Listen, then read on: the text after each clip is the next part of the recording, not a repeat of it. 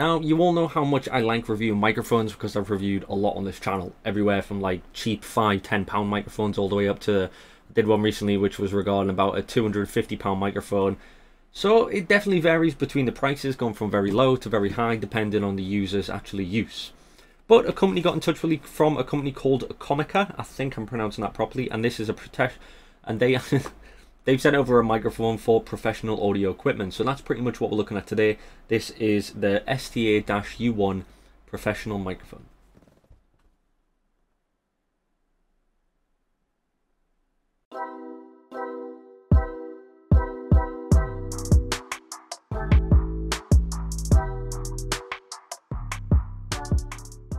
So guys, this is what we are looking at. This is the Comica STA-U1 cardioid condenser USB microphone with also RGB lights as well. So what we're going to do is break this down, get it unboxed, see what we're working with, and then of course we'll talk about the microphone and then go straight into an audio test to see roughly what this guy can offer and how it sounds. So let's get this unboxed, see what we get, and we'll go from there.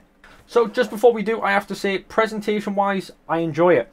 Everything is where it needs to be. The packing foam is actually extremely hard and dense, so you know fine well this is going to be protected in transport no matter where it's going. So definitely thumbs up from me. Right, I'll get the rest out and we'll go from there. So this is all we get. Silica gel. Do not eat this bloody stuff. Swear to God. We do get a little, I think this is a USB to USB Type-C converter. Yep, yes it is. So we do get a USB.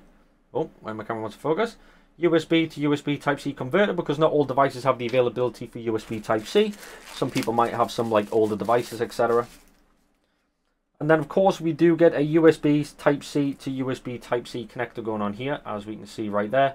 USB to USB Type-C. If that doesn't going to work for your device, you can just grab your little connector there, plug that in straight like that, and then you're back to USB Type-C, which is a lot easier.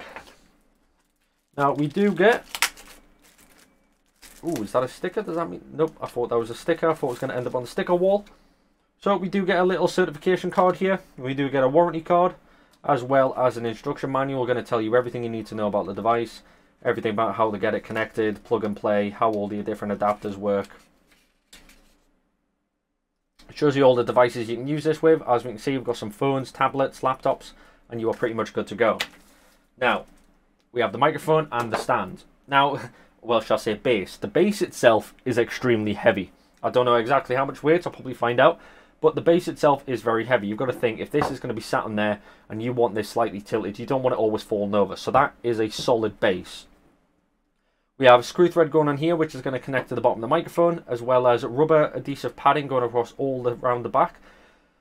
So no matter where this is actually sat, it's not going to wobble around, it's not going to move, but most of all, it's not going to damage the area it's actually sat on. On the other hand, the microphone. The microphone itself is extremely light. But like I said, this obviously is a condenser microphone. It's obviously, the shape itself I've yet to see. Normally they're round, more bulky, all that good stuff. So definitely a first for me, but I like the design. So we do have the Comica logo going on there, and we do have silver meshing as well as their logo. And on the back we do have more silver meshing, so this is going to protect any frequency or anything that could interfere with a microphone, with it being next to electronic devices, so very nice to see. So we do have a mute button as well, on-off mute, as well as the volume controller rocker, which is right there, which is pretty cool.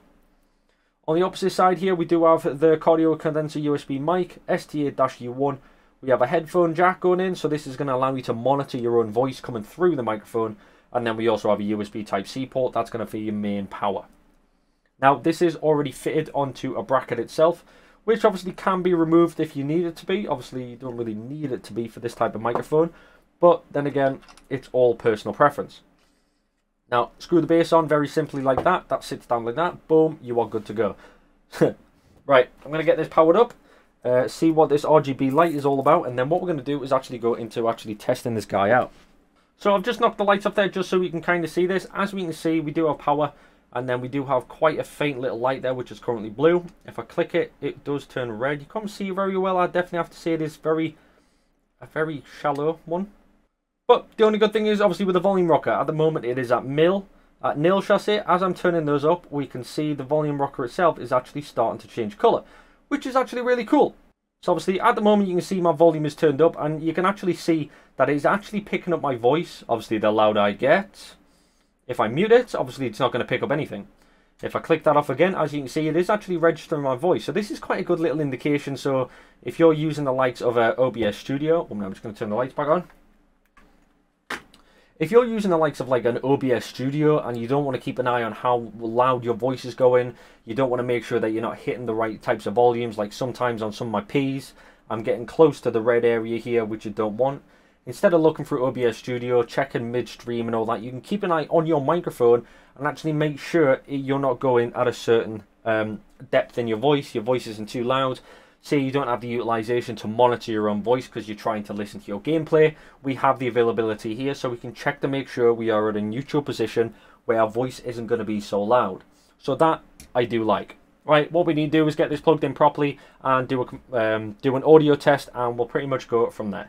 Okay guys, so we have the Comica condenser microphone all plugged in now. It's currently muted at the moment so we can't hear anything. I am going to move this in front of me in just a second to talk through it, to roughly show you what it's like.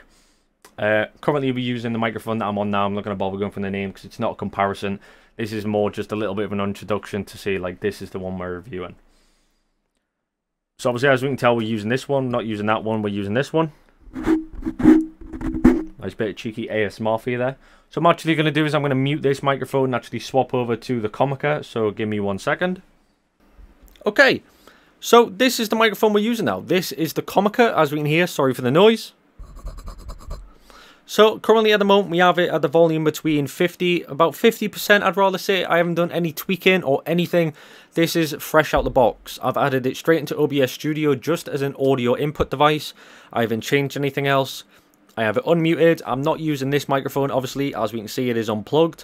Someone did drop a comment saying that I was trying to use my better microphone on some of my other videos. So just to prove that it is unplugged, so we're not using that one. We're definitely using the Comica. This is the condenser microphone.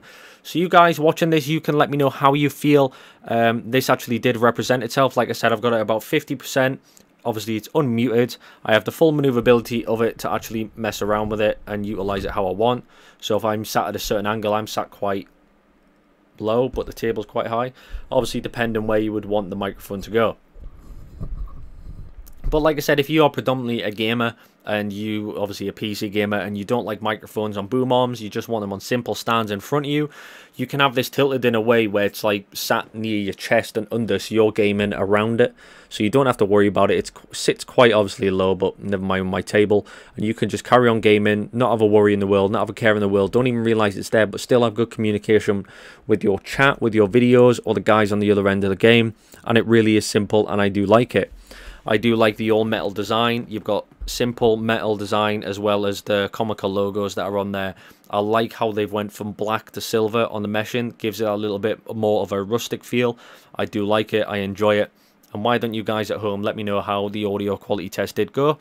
And that's pretty much that. So thanks very much for watching, guys. Obviously, if you decide to go grab one, make sure you check the links in the video description. As always, cheers. So guys, there we go. That was the video recording the Comica microphone, the professional one. And I have to admit, out of all the microphones I've ever reviewed, this one is 100% unique.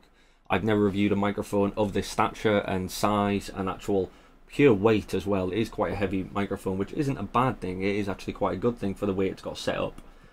I do like it though. It's definitely different compared to, you know, some of the like the XLR microphones I've got, like I'm currently running on at the moment, which is incredible also.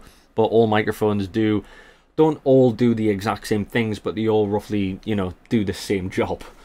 But I have to admit, overall, it did actually perform very well. We did the audio test. It wasn't a comparison. It was just a simple audio test to pretty much show you how this guy works with zero filters or anything on it whatsoever. That's pretty much what I was getting at. I didn't want to add any filters because, you know, you can add filters to pretty much anything. I wanted to go stock audio from the USB. USB Type-C. I did put my headphones in as well so I can monitor my audio and my voice, which was really cool. But I have to admit, all round an absolute brilliant microphone. So as always, go check the links in the description. There'll be a link there so you can go check them out for yourself. And as always, don't forget to like, subscribe and hit the notification bell so you don't miss out on every videos. And I hope you have a great day.